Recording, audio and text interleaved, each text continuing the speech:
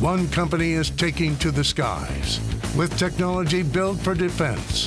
Has the future of aviation already arrived? Or can this stock find new ways to reach new heights? Last December, we checked in with AeroVironment. That's AVAV. It's the maker of unmanned aircraft systems, think drones for the U.S. military and other purposes. At the time, the stock had caught fire, and there were some skeptics who doubted whether it could keep running. So we spoke to the CEO. He came right on here. He told a very compelling story. I bet those skeptics are kicking themselves now, because since that interview 10 months ago, this stock, it's doubled. And it just keeps roaring. Last week, AeroVironment reported a blowout quarter that sent its shares surging from $87 to $99 in a single session. Now it's at $111.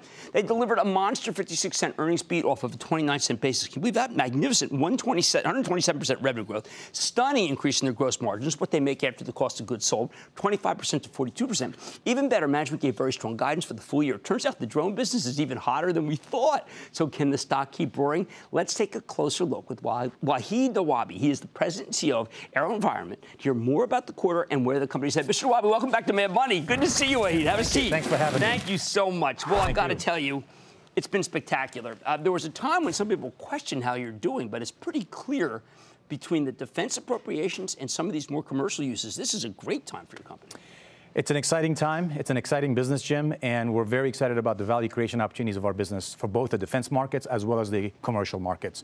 Since I just met you last time, we have really repositioned the company. Right. With the divestiture of EES and the joint venture we formed for HAPSMobile with SoftBank Corporation, we're now a pure-play unmanned systems company focused on 4 future-defining technologies: robotics, software analytics, highly sophisticated sensors, and connectivity. Oh, so in other words, well, why don't you speak of it in terms of Blackwing, what that would do, and use it through that, sure. That prism? So if you remember last time, you saw the Switchblade, which is made for lethality of protecting our troops. Mm-hmm. Blackwing is a variant of Switchblade that is primarily designed for submarine applications. So this would actually fit into one of the orifices of submarine, existing orifices.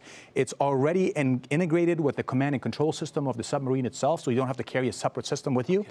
And with the push of a button, a submarine can launch this while it's submerged at the periscope level, and then it gives it visibility, eyes in the sky, essentially, far beyond what the periscope can see, and without very little signature, with very little ability for the enemy or the adversaries to be able to find out. Okay, well, how about if the enemy has drones?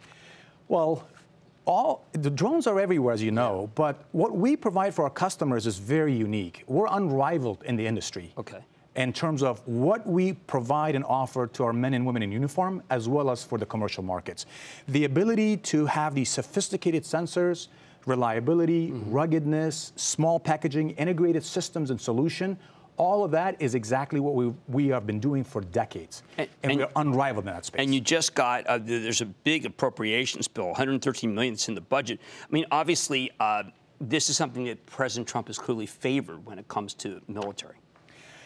We believe that, we've always believed in the potential of our businesses in general. But now, I think after the several years of sequestration, the U.S. government has realized that we need to really invest and upgrade our systems within our U.S. DoD forces. And so we represent 86% plus of the U.S. DoD's drones by inventory. Wow. As a company. So we're unrivaled in the space. And we invented these categories, and it comes from the decades of innovation that our engineers and scientists have put into these efforts, of these solutions that we've launched to the market. Okay, well, let me ask you about the EV charging. When you were on last, you talked about it represents a significant, large, multi-billion-dollar opportunity. You were the leading global provider of EV charging solutions. It just didn't work out? No, actually, it wasn't that, Jim. But the real reason for that was that we wanted to focus on the highest ROI opportunities for our shareholders and for our business and our stakeholders. And after several reviews, we realized that we need to focus on things that we believe has the highest return for our investors long term. Okay. And that's why, and we still believe that. But it's no longer, I mean, you're obviously your margins went up. I figured the margins must go up in part because you are no longer in that business. The SoftBank relationship, what will that give you? So we formed a joint venture with SoftBank Corporation to pursue the business of 5G and IoT globally. Okay. And what we are going to be doing in this phase of this joint venture is to develop and demonstrate a stratospheric airplane that is powered 100% by solar power energy. Really? And it's going to fly on the edge of the atmosphere. And AeroVironment has decades of expertise here. And it's going to beam 5G IoT connectivity for the 7 billion people around the world. Wow. Think of it, Jim, as a super cell tower up in the stratosphere and providing connectivity for everybody that needs it. Well, I mean, you could have hundreds of those. Well, the world is pretty large, as you know, and we could be flying this, of course. And we're really focused right now on this phase of the development, which is to develop and demonstrate this capability.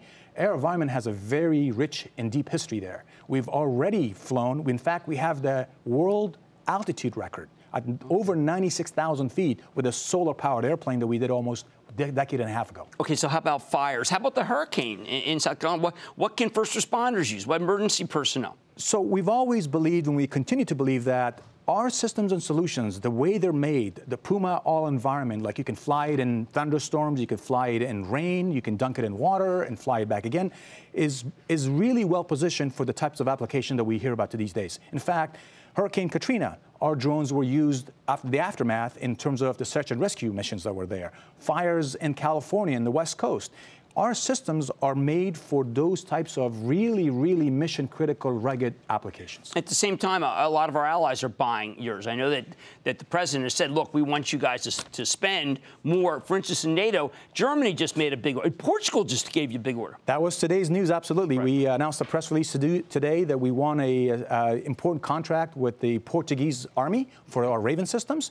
Now, international customers represent over $100 million worth of our business that we've announced last fiscal year. And the number of countries now have grown over 45 different countries and allied nations around the world, depending on our solution. Now, agriculture. I know we have Olive Garden. It's hard to check each tree. I can only imagine what it must be. We were thinking about getting a drone. What it must be for when you have thousands of acres. I mean, it would seem to be a natural application. So I believe, Jim, that similar to what we have done in the defense space in terms of our solutions for the men and women in uniform in our 45-plus allied nations, Quantix and AVDSS that you just firsthand experienced is a game changer for the commercial markets and initially focused on the agriculture industry. The whole system is a great example of robotics, software analytics, sensors, and connectivity. Well, incredible. I've got to tell you, since we've seen you last, it just gets better and better. And the people who bet against you, wow, that's nasty. What happened to them? All right, that's Wahid Nawabi. He's president and CEO of AeroVironment. This is an amazing story. We said it last time, right in the teeth of people who told us you're wrong. I say it again right now. Mad Money's back after the break. Booyah! Jim Cramer here from Mad Money. Thanks for watching CNBC on YouTube. Click here to subscribe and get the jump on my exclusives with CEOs, plus market news, investing advice, and a whole lot more.